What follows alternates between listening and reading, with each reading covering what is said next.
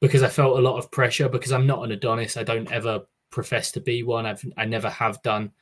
And I didn't want that arrogance to kind of come through of like, oh, he thinks a lot of himself. And I'd had a few comments where people were like, oh, he's not that big to be called Adonis, is he? He's not that carved out. And I know that that probably shouldn't affect it, but I wanted something that I was comfortable with. And the more and more promos that I was filming throughout sort of 2023, 2024, and the more time I had on the mic and the more time it was being announced and I was facing like the top talent with all really cool names, and I was like, I'm just not really a big fan of mine. Like I love the gimmick that I've got, and I love the tag team, the Odyssey. I think that sort of was a blessing in disguise that I'd picked the name Adonis and that Artemis came around at the right time and we were able to do that.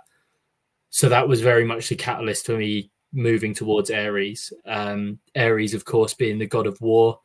My style of wrestling has always been that I like a war. I love taking bumps. Like a load of my close friends will tell you, I'm an absolute idiot when it comes to match planning, and I'll always pick silly ideas, and I'll be like, yeah, you can give me a power bomb on the apron, fine. Like I work from home on Monday, so I don't need to travel anywhere.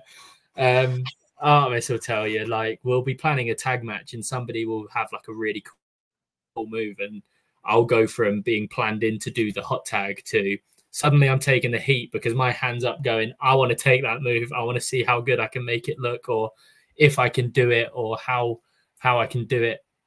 So for me, like, I love being involved in a war. I think both of my matches with Jay Joshua have just been complete wars. Like I've felt them on the Monday, but I've given as good as I've got. And that's my way of wrestling, is I like the fans believing that I am pretty much dead and buried and then somehow fighting through that. And that's, again, it goes back to the feedback that I've had throughout the year of how I can make that work even better.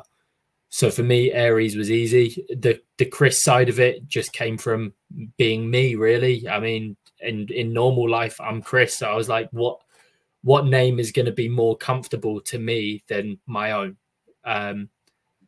And it's still taken some getting used to. Like when we were doing the tag match at Dragon Kingdom, Artemis shouting Chris or Ares to me was a bit like, what are you doing? Like, whilst I'm trying to get beaten up before I make a tag, it was a little bit weird. And I think it's going to take years. You know, it was 3 years of my career being called Adonis Payne. It was 3 years of work that I've put into it. But I just felt like I needed the change. I think to make the next step up, I needed a change. I had a few promotions tell me that it was a bit of a sticking point, my name beforehand, and I agree with them. I can't say that I think it's harsh or a harsh bit of feedback. You know, you've got to be honest. And if a promoter is looking at me and going, your name doesn't suit, they're not going to want to put that on their show, and that's every right for them to have that opinion.